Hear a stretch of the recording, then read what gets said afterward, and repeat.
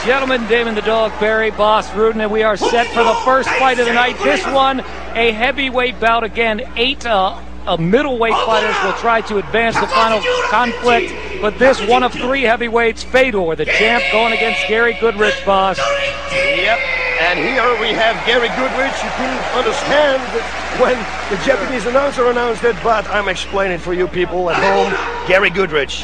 And look at these eyes. Cold as ice. We wait, and there he is.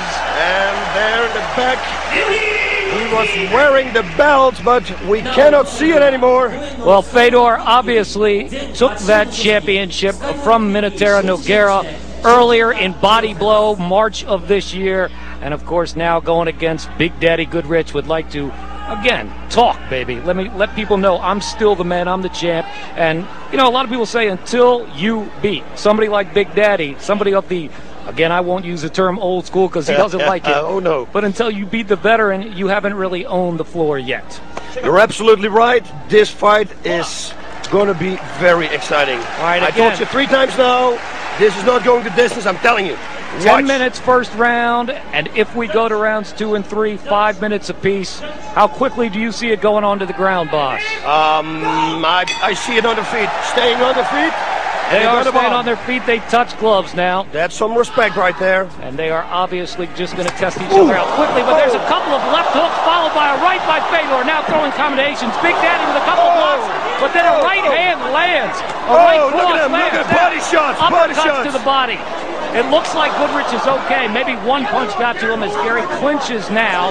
He tries to bring him into the center. But a knee and a takedown. This is where he is dangerous. A left knee and a takedown back-to-back by Fedor. And obviously, as you said, this is a dangerous situation for Big Daddy. If somebody in the world can hit from this position, it's Emelianenko Fedor. That position being the closed guard that Goodridge has got him in now. And as you can see, he is taking a couple of left hands to the body here. But no doubt, ground and pound. He is dangerous from here, is the champion Fedor. And there's an example of it. Right hand, right hand, right hand, to the head, to the head.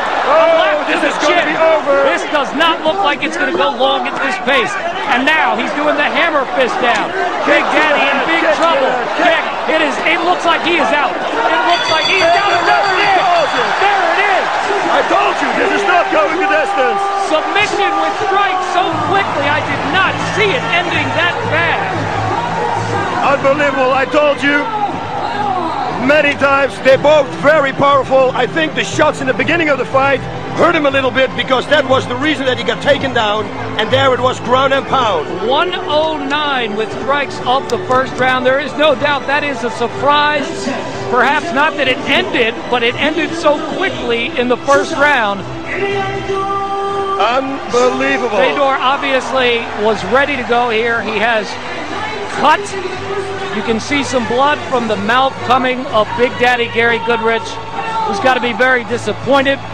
He said again he wasn't in his best cardiovascular shape coming into this one. That was probably, in his estimation, his fight against Mark Hunt, but really felt stronger. Whoa, and ready there to go. is the There's left the first hook to left. the head. It looked like perhaps a headbutt might have gone to his chin there as well, and perhaps that cut the lip. But as you can see, a lot of these combinations, that straight right hand, that hook, every push, they were all getting in. Right here, he was able to block a few, and then the hammer, the ground and the pound. Kick the kick in the to the head right there.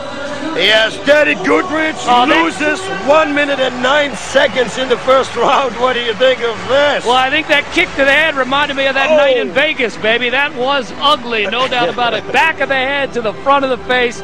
I am just shocked, Boss, that it did not go further than 109 of the first round. Unbelievable. And you can see those blows to the head were not being defended by Goodridge. He was obviously hurting at that point. So the champion moves on. He obviously retains that belt with a convincing win over Garry Big Daddy Goodridge. That our first of 3 heavyweight bouts tonight.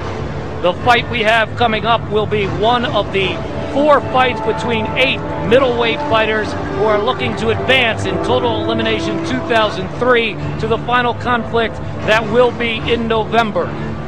So again, fight number one, 109, heavyweight champion Fedor, able to TKO Garry Big Daddy Goodridge and keep his crown as he is now posing.